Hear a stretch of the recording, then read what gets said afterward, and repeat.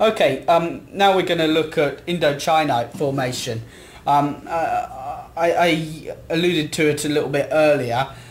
Basically, Indochinites are very proximal tektites. They were raining down molten or semi-molten. The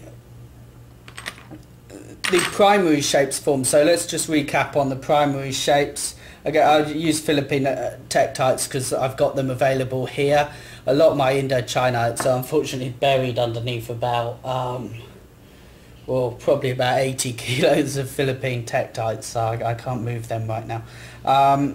Okay, the primary forms are spherical bodies, dumbbells, and teardrops. So when these rained down in Indochina, they were variously molten or solidified. Some of them, when they rained down, they were actually pretty solid. This is a very long, unusual Indochina, but this probably rained down pretty solid. Looking at it, it's not really very distorted at all. Of course, how solid it is depends on how close you are to the impact. The closer to the impact, the less time it would have had to cool, so the more chance it is it's molten. Also, the smaller a body, the quicker it will solidify. And also on a body like this, where it's got a long thin tail, this thin tail will solidify before this slightly thicker area here.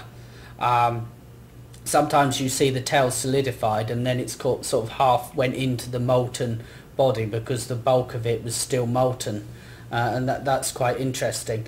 So some Indochinites retain their true splash form character. So these shapes which are not distorted, these would have been a little bit further from the impact on average, but obviously size dependent, like I said earlier. And these, so this is another example. This is actually Chinese, pretty undistorted. Tektites from Indochina, they tend to have a bald spot, just an area which is smooth and unetched. A lot of the sculpture on these Indochinites is actually due to chemical etching. It's not random chemical etching. It attacks things like micro cracks within the surface, and these are generally occurring within the original surface. So where you've got a piece of glass chipped off, flaked off, spooled off, then it's generally a smooth area. It doesn't appear etched. So these came in like that. The bald area represents the anterior, the side that is facing, getting all their heat as it's re-entered, the side facing the earth. So those bald spots tell you the anterior on a Indochinite. Next we move, if we're moving close to the impact, I'm assuming for an equal sized body, then you start to get more and more distorted tektites. These ones from Delat, these clearly entered the atmosphere molten, and as they entered the atmosphere molten, the shape, which was originally a normal teardrop shape, was distorted. It entered like this. It was distorted there, and all of these are very heavily distorted and bent through their atmospheric passage.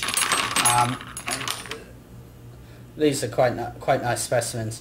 We know that the distortion took place during atmospheric re-entry, because on some of them, again, we see bald spots. So bald spots only occur on the front of the specimen. So we know that although it started distorting as it was re-entering the atmosphere, by the latter stages it had cooled sufficiently to become brittle, at least on the exterior, and that caused the glass to spool there. So these are teardrops that have been distorted. This is a dumbbell. It's broken in half, but this was originally a very poorly shaped dumbbell. But you can see it's been squashed. It's not the normal dumbbell shape. It's been squashed. Again, exactly the same method. And this is a very large donut. This is a small donut. That's 134. This is 497 grams. This was originally a sphere, spherical body like that. As it re-entered, probably a bit like a smoke ring, a ring vortex, the material simply flowed round like that, and it just created a donut shape. But that's simply through atmospheric re-entry whilst it was still molten. You only get these donut forms in Indochina, nowhere else, only ever close to the impact. You also see these forms in places like Georgia, which is quite close to the Chesapeake impact crater, that source crater. So, and also from the Moldavite stream field, relatively close to the Rise crater, you do get this kind of shape. Not as perfect as this, but these are young and from a good size impact here. I mean, these are, it's the fact that it's young and they're in abundance, you find some good shapes here. Okay, so some of these actually landed with a brittle exterior, but the interior was still molten. And occasionally, and these aren't the best examples, there are far better examples out there, but occasionally you get these cracks. And you quite often see angular distortion, not very well shown in these specimens, but it is there still in these, but it's subtle. Get angular distortion, and it's like crack, the thin 1mm, 2mm brittle exterior, exposing a runny honey type molten interior, which is then cooled rapidly. The surface is then etched, but only the surface that was exposed during atmospheric entry is etched, because it's following predefined lines of weaknesses, cracks, and in that freshly exposed bit that was obviously exposed very late on, there isn't anywhere for it to be chemically attacked. So yeah, here's a Chinese one.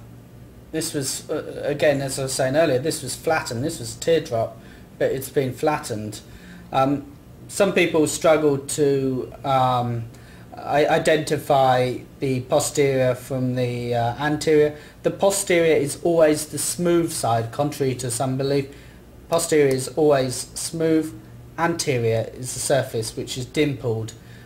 This one, you can see the bald spots running around the edge. We know that's the anterior. You can see the tail bent upwards, so this is bent towards the posterior. The anterior is always, you commonly get a etched area in the middle, because it is so very often having a donut effect, so only this outside is affected. This stays as the original, probably with a pocket of air in there. In fact, I've got some excellent onions elsewhere, but as I say, I think maybe they're buried.